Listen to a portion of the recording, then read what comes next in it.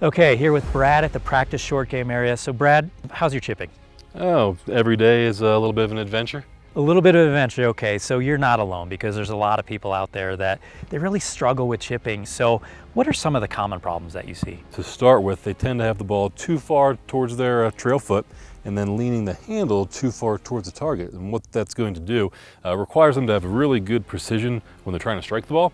So if they hit this thing just a little bit fat, the club's going to want to dig into the ground and the ball's going to go like a foot. Makes it very hard to play the game. What most amateurs need to do is actually move the ball a little more forward in their stance, lean the handle back a little more.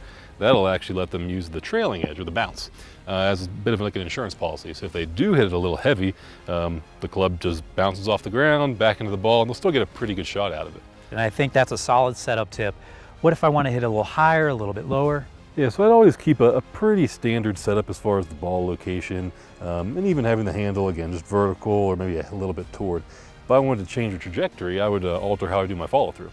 So if I wanted to hit a really high shot, I would hit and then keep my hands really close to my body. That's going to keep the most loft from the face up here to the highest.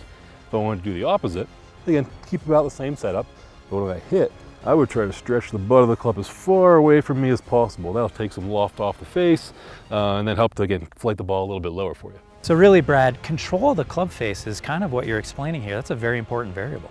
Yeah, just like wherever the club face points is going to be basically where the ball starts left or right. The same story when it comes to the trajectory. The more the club face points in the air, just the higher that thing's going to go.